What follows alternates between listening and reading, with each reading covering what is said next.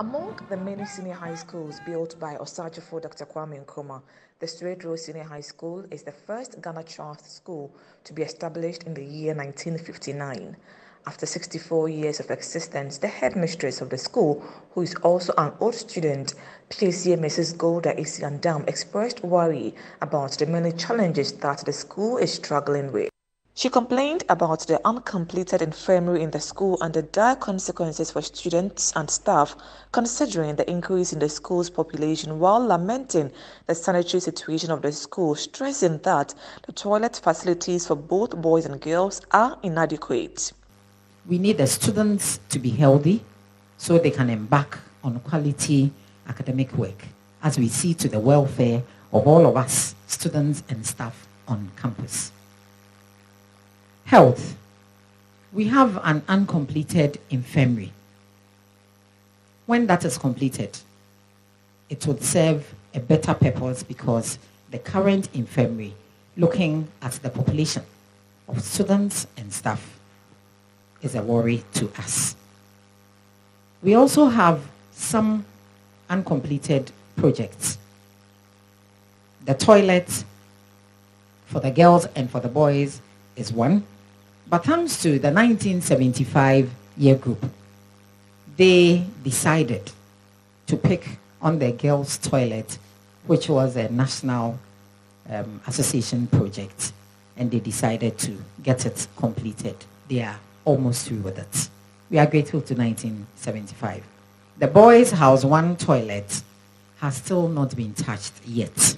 Mrs. Andam also called for support in providing laboratories such as physics and biology, agricultural science lab, language lab, and court for the visual and student practical works to enhance academic work. She called on the Ghana Education Trust Fund (GET Fund) to speed up the processes of completing the accommodation facilities promised them. Physics and biology laboratories are to be upgraded to help us intensify our STEM, STEAM, or STREAM activities in the school. Other laboratories are needed. Agric science, the school has money to set up something, about 50%.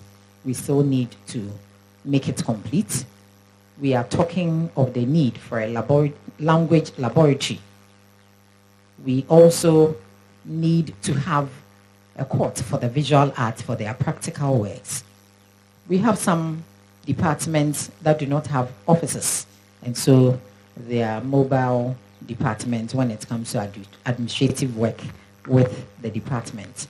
Incomplete girls' dormitory, which is about 95% complete, has to be handed over in order to curb overcrowding in the girls' dormitory. This is a GET Fund project.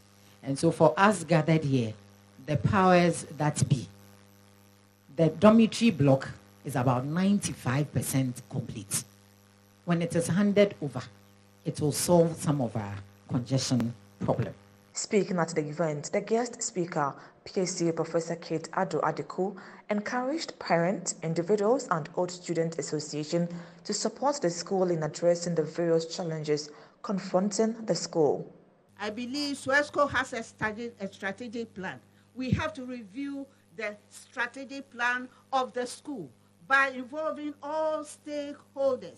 And I'm pleading that our new old association, being headed by, I call him global president, to scrutinize and to come out with realistic strategic plan that within the next 2-3 years will be able to climb and move up high and high. Then we need to have student development curriculum. Student development curriculum. When we were here, we were on a YC. We didn't know what profession to do. If we have our teachers trained in counseling, mentoring, and all that, it will help. Because students, I'm telling you that there is no course you are doing which is useless. Every course you do has a future for you. GSU Professor Elijah Pinto also admonished students to take charge of their education and destiny.